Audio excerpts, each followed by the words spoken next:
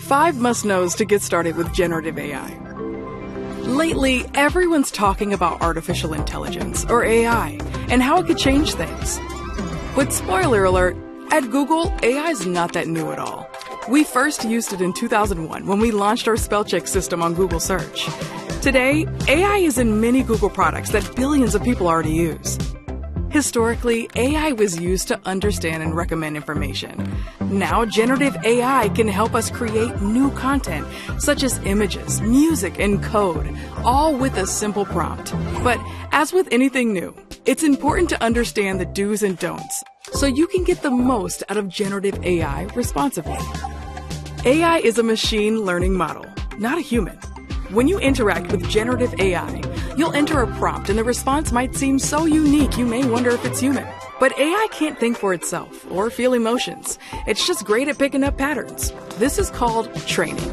Take, for example, a text-to-image model. It learns what a sneaker is through being trained on millions of sneaker photos. Over time, the model recognizes that sneakers are things humans wear on their feet, with laces, soles, and often a logo. This allows the model to take an input such as generate an image of a sneaker with a pizza charm, connect what it's learned about sneakers, pizza, and charms, and generate an image, even if it's never seen an image exactly like that before.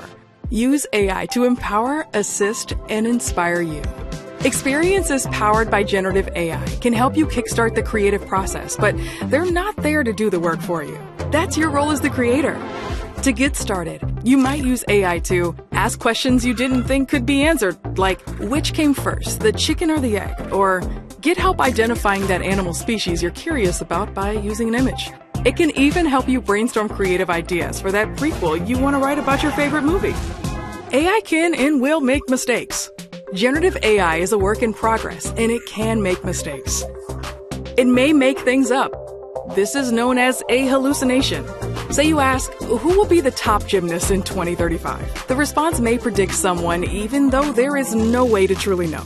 It may also misunderstand things. For instance, you ask for information about bats. It might tell you about the type that's used in baseball or those winged mammals that live in caves. Critically evaluate responses. Always check information that's presented as fact. When in doubt, double-check it with Google Search. If you see something that's not right, flag it. Many of our generative AI products have reporting tools. Your feedback helps improve the experience for everyone. Watch this space as generative AI evolves. Generative AI is a quickly evolving technology, and we're committed to developing it responsibly. To get the most from your AI experience, stay in the loop on the latest product updates and learn about our guiding principles at ai.google. That's it. Now you're ready to practice what you've learned about generative AI and experiment with it responsibly. Have a great time.